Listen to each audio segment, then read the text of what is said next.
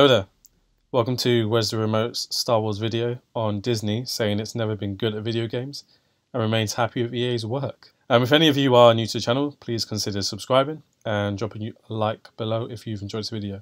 So, I'm angry. I'm actually angry and disappointed with actually more so Disney this time rather than EA, because this shows a sign of them giving up and that they're happy with failure. So I'm going to go into this article that came from Variety, which starts off as the video title. So Disney says it's never been good at video games and remains happy with EA's work. And this isn't like a video that's from a non-respected source. This is actually credited by Disney themselves. So this actually came from their conference call that they had on Tuesday. So I'm actually going to go into this article now and read what Disney themselves had to say. So the Walt Disney Company has a good relationship with Electronic Arts and has no interest in returning to video games, something with which it was never able to demonstrate much skill.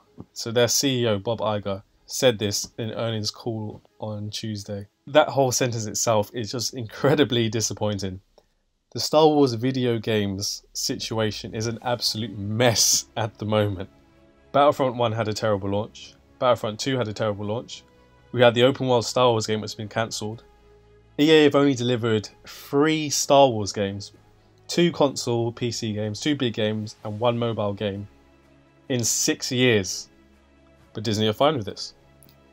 We're good at making movies and television shows and theme parks and cruise ships and the like. We just never managed to demonstrate much skill on the publishing side of games, Iger said in response to a question about Disney's potential future involvement in video game development.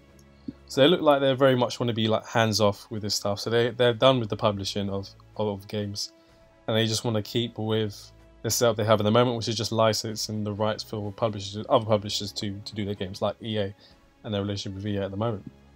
So it continues to say the Walt Disney Company has been shedding its video game development and publishing interests almost as long as it's been in the business of making interactive entertainment.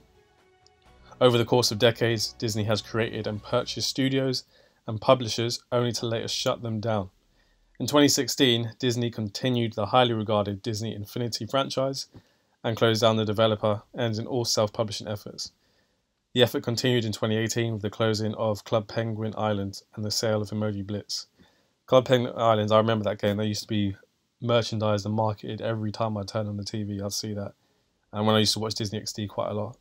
But moving away from self-publishing video games itself, and they're sticking with licensing it to other companies, which is not a bad thing. And I'm not upset with Disney for doing this. If they're not the best company to publish a game, so be it, that's completely fine. But license the rights of a franchise like Star Wars to a company that deserves it, and a company that's going to treat it well, and a company that's not going to kill the franchise. We've had 2 Star Wars games that have been hugely negatively received by the general public. I play Battlefront 2 myself, and I used to enjoy the game. I still do play it every now and then, but it was such a huge missed opportunity.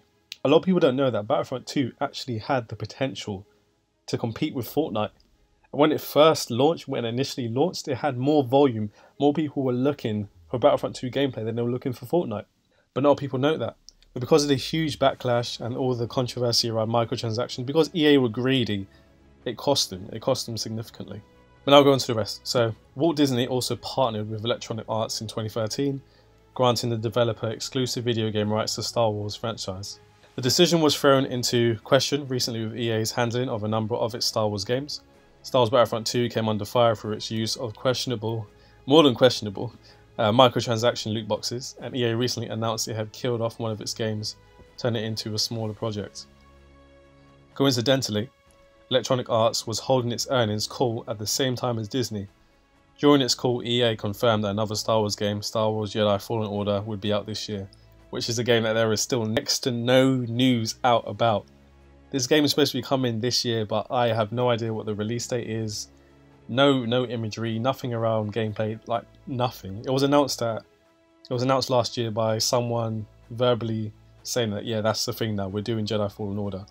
You know, the idea of it, the concept of it sounds great, but with it being in EA's hands, me personally, I'm not very confident in that game's release. Maybe I will be when we actually hear some actual hard evidence and some hard news about it, but right now news about Jedi Fallen Order is scarce. Iger seemed either unaware of some of the drama surrounding EA's recent handling of the Star Wars brand, or unconcerned when an analyst asked him for his thoughts on where video games fit into Disney's business for moving forward. We're obviously mindful of the size of that business, Iger said.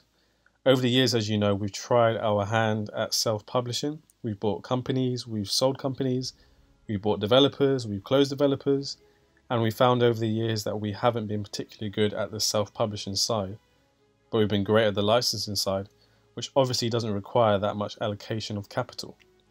Since we're allocating capital in other directions, we've just decided that the best place for us to be in that space is licensing and not publishing. We've had good relationships with some of those we're licensing to, notably EA, and the relationship on the Star Wars properties. And we're probably going to stay on that side of the business and put our capital elsewhere. So, summarising the article, so Disney are happy with how EA is treating the Star Wars franchise. That just says it all. Disney are actually content with EA disrespecting the Star Wars franchise. Absolutely absurd. This has got to the point now where the director of Rogue One urged Disney to cancel their contract with EA because of their mistreatment of the franchise. It's been 6 years and they've only released 3 games, and one of which was a mobile game.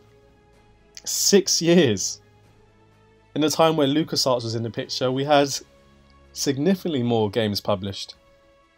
3 games in 6 years for Star Wars is a joke. But Disney are content with that. I mean, like I said before, I understand Disney's stance on publishing games isn't really for them, so they're licensing it to EA. But EA, in my opinion, are not the right company to hold the licensing for Star Wars. But it sounds like Disney aren't going to do anything about it anytime soon. And if they are, it's going to need a major push from the fans. It's going to need a major push from the general public to get that license revoked, because right now they are doing it an injustice. But anyway, rant over. So hopefully you guys have enjoyed this video. But what do you all think about Disney saying it's never been good at video games and remains happy with EA's work? Let me know in the comments below. And if you have enjoyed this video, don't forget to leave a like, subscribe for more, and turn on your notifications. And if you didn't like this video, let us know why in the comments below, and I will take your feedback on board. Thanks for stopping by, and may the Force be with you always.